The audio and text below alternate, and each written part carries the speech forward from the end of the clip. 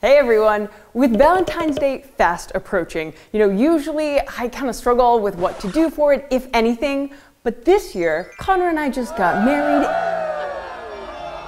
and I know the perfect thing to do to celebrate. This year, with the help of the Comté Cheese Association, I'm going to make the most awesome cheese board for our romantic Valentine's Day.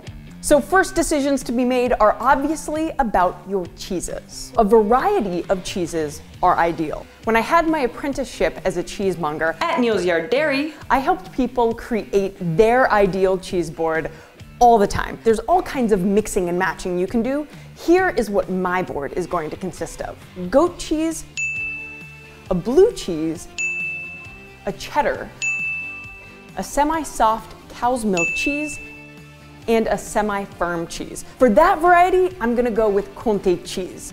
Let's tackle this table setting. You want textures, spacing between the items, and tableware that you love. Second important decision here is the wine. Especially for Valentine's Day, I want an awesome wine pairing. I'm gonna choose a wine that really complements the Comté. And to help me make this decision, let's go to the expert, Lukasz of the international fine wine company Cult Wines Limited. Matching Comté and wine, what I would look for is two sides of that equation. Is one of them going with the classics, which is the sort of the dry whites from Jura, the Savagnin from Jura.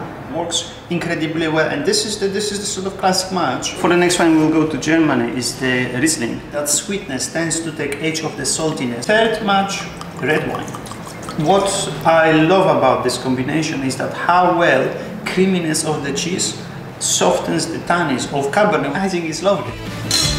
For our Valentine's Day, I'm going with the Cabernet Sauvignon. The beautiful thing is that it's entirely personal preference. But seriously guys, don't be intimidated by this at all. So many wines go really well with Comté in particular. Third important part to your kick butt Valentine's Day cheese board: additional bites, crackers, nuts. But there is a little something I want to do first, and Valentine's Day seems like a good excuse. 1, 2. Let's go pink. Whoa.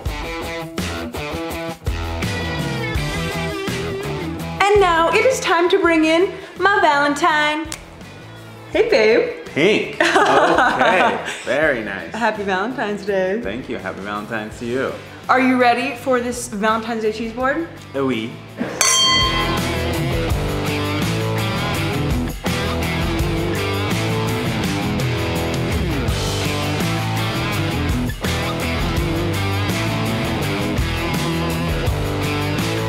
And a very happy Valentine's Day to all of you guys. Thanks for watching as always. And don't forget, keep it quirky. See you next week.